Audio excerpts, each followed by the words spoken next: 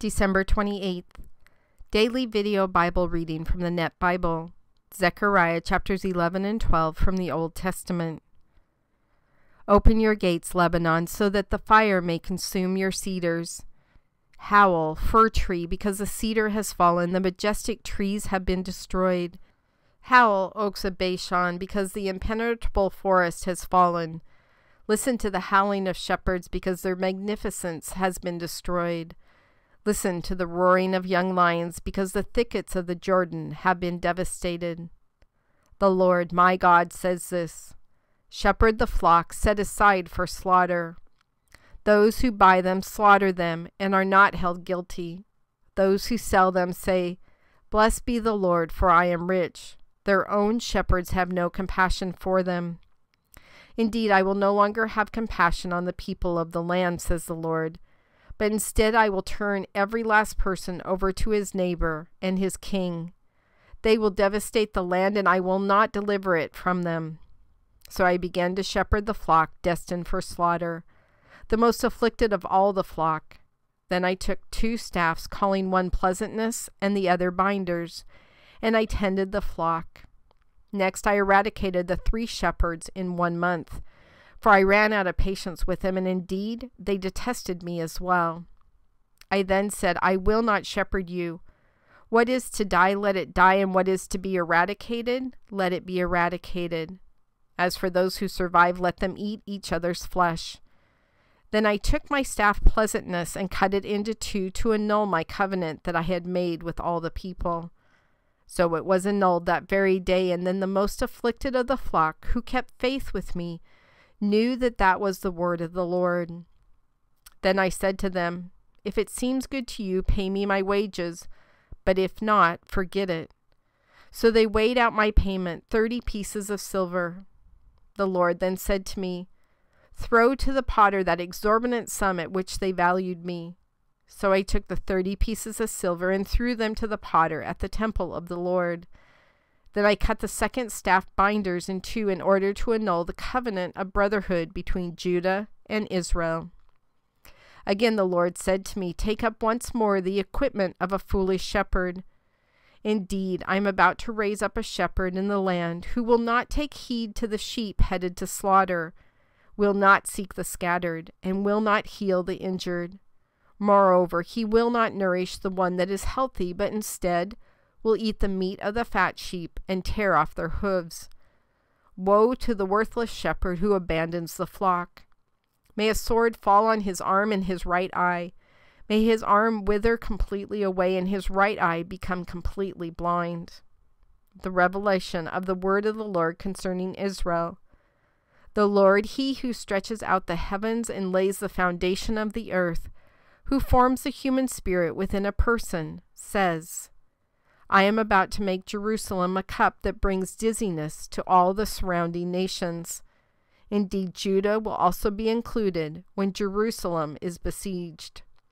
Moreover, on that day I will make Jerusalem a heavy burden for all the nations, and all who try to carry it will be seriously injured. Yet all the peoples of the earth will be assembled against it. In that day, says the Lord, I will strike every horse with confusion, and its rider with madness. I will pay close attention to the house of Judah, but will strike all the horses of the nations with blindness. Then the leaders of Judah will say to themselves, The inhabitants of Jerusalem are a means of strength to us through their God, the Lord who rules over all. On that day I will make the leaders of Judah like an igniter among sticks and a burning torch among sheaves, and they will burn up all the surrounding nations right and left. Then the people of Jerusalem will settle once more in their place, the city of Jerusalem. The Lord also will deliver the homes of Judah first, so that the splendor of the kingship of David and of the people of Jerusalem may not exceed that of Judah. On that day the Lord himself will defend the inhabitants of Jerusalem, so that the weakest among them will be like mighty David, and the dynasty of David will be like God, like the angel of the Lord before them. So on that day I will set out to destroy all the nations that come against Jerusalem. I will pour out on the kingship of David and the population of Jerusalem a spirit of grace and supplication, so that they will look to me, the one they have pierced.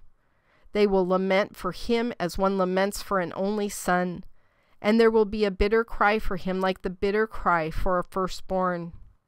On that day, the lamentation in Jerusalem will be as great as the lamentation at Hadad Rimmon in the plain of Megiddo.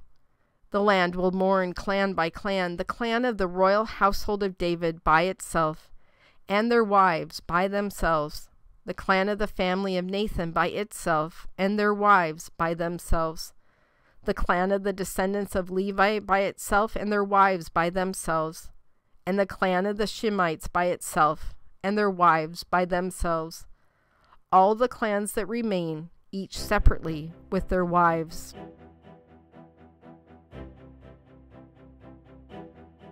God, it's interesting that the story of the shepherds is in this particular section of Zechariah. I was just meeting with someone the other night and doing some early discipleship work with them, and they were asking that question about does God ever leave us? And it's a little bit of a hard question to answer to a new believer, but we talk about that you'll never leave them, you'll never forsake them, you take them by the right hand and walk alongside them. We talk about all those things, but we also have to be completely transparent and talk about you giving people up to their sin, to their choices, to their idols.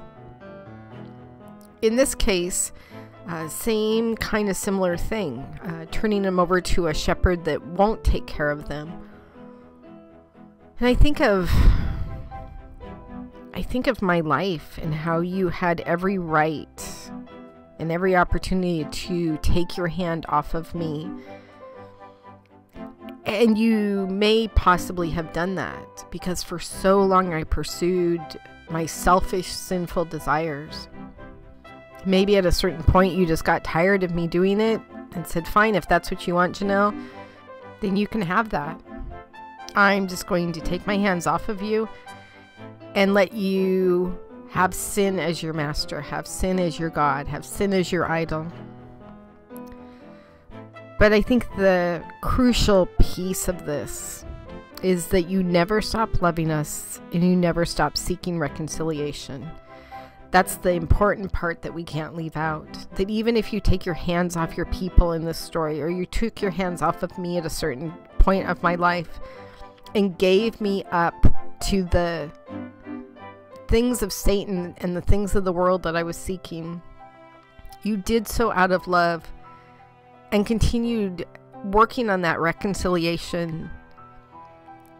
And then there was this amazing time in my life where I almost envision in my head you saying, all right, Janelle, that's enough. Like, I'm tired of this. And you started taking people out of my life, situations out of my life, jobs out of my life, money out of my life, possessions out of my life, so that it could clear the way for me to see you and realize that the choices I had been making were so incredibly wrong. And it honestly wasn't that you made that decision for me. You just gave me a chance to see the truth. And my life had been so clouded by my choices and by Satan's sparkly things for my life that I was having a very, very difficult time seeing the truth. God, I am so thankful, one, that you took your hand off me, because I know it taught me so much, not only to be grateful for, but taught me so much during that time that I was pursuing the wrong life. It has helped me so much when I do discipleship training with other people. I also thank you so much for the blessings of showing me the truth, of giving me back my true shepherd, the one who truly loves me, the one who truly cares about me, the one who made me, and building up between you and I a relationship, one that was always there for you, one that I had to figure out, and I still, till the day I die, will be figuring it out. God, I love you so much. I'm completely baffled at all that you've given me. none of which I deserve. But I am truly thankful that you love me enough